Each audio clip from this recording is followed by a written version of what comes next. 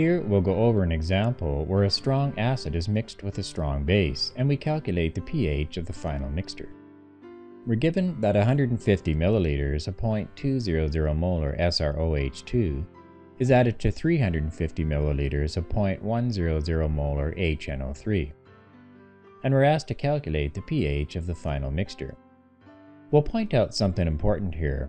Strontium hydroxide is a strong base, and its formula SrOH2 has two OHs in it.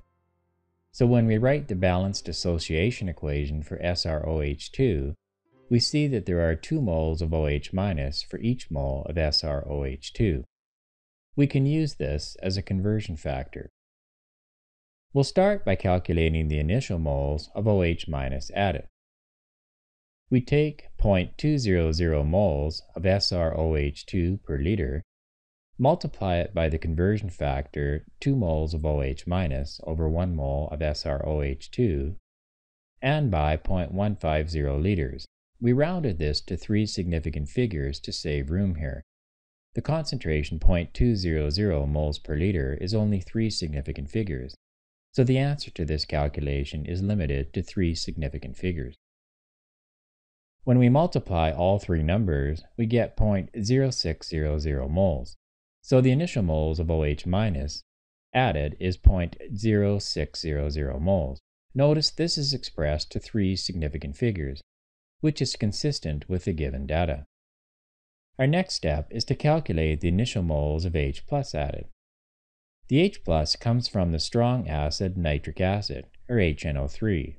Each HNO3 releases 1 proton, so we take 0.100 moles of HNO3 per liter times 1 mole of H+ per 1 mole of HNO3 times 0.350 liters. Again, we rounded this to 3 significant figures to save room.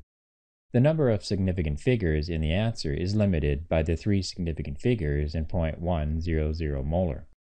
The answer comes out to 0.0350 moles, so the initial moles of H+ added is 0.0350 moles. Notice that in preserving 3 significant figures, both of these have 4 decimal places. Comparing the initial moles of OH- with the initial moles of H+, we see that we have more moles of OH- than of H+, so the OH- is in excess in this case. The excess moles of OH- is 0.0600 moles of OH- minus 0.035 moles of H+, which equals 0.0250 moles of OH-. Notice the numbers we're subtracting both have 4 decimal places, so our answer must also have 4 decimal places. When expressed to 4 decimal places, this number has 3 significant figures. The zeros to the left of the 2 are not significant, but the 0 after the 5 is. Since the hydroxide ion is in excess, we calculate its concentration in the final mixture. It is equal to 0.0250 moles divided by the total volume of the solution, which is 0.150 liters of strontium hydroxide solution plus 0.350 liters of HNO3 solution. So the concentration of OH- is 0.0250 moles over 0.500 liters, which equals 0.0500 molar.